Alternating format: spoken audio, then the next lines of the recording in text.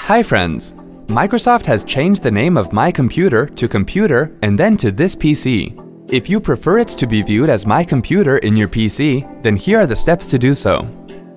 For demo purpose, we are showing the steps on Windows 10. Here you can see that Microsoft has renamed My Computer to This PC. Click on the Start button and then click on File Explorer.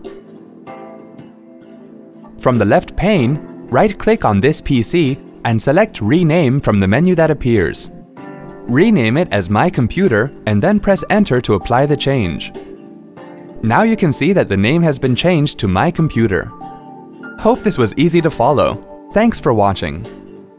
To check out more related tech videos, click here. If you have any query or want to share something with us, click here. To get iYogi tech support, dial toll-free numbers. To stay empowered technically, subscribe to our channel.